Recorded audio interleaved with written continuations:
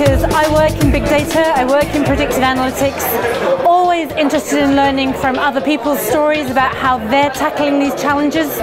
So hearing Standard Life talking about what they've done about customer insight was really important. Hi, I'm Stephen Ingledew and I'm the Managing Director at Standard Life, responsible for marketing and customers. Basically it's making the story of our journey much wider known, and whether that's to people who could potentially be joining us for a new career with Standard Life, or whether it's actually as customers or future shareholders or even partners, it's about making our story much broader known, and that helps in working with NBN. I'm really excited by data, which sounds quite sad, but I think it completely rules the full base of getting to know your customer, engaging within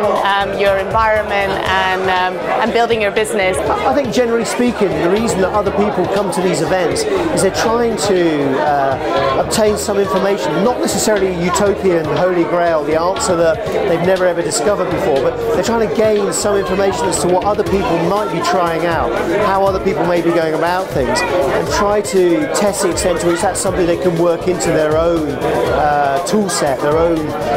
toolkit to be able to take back to their own organisations. So I am telling the story of Standard Life Savings and how we use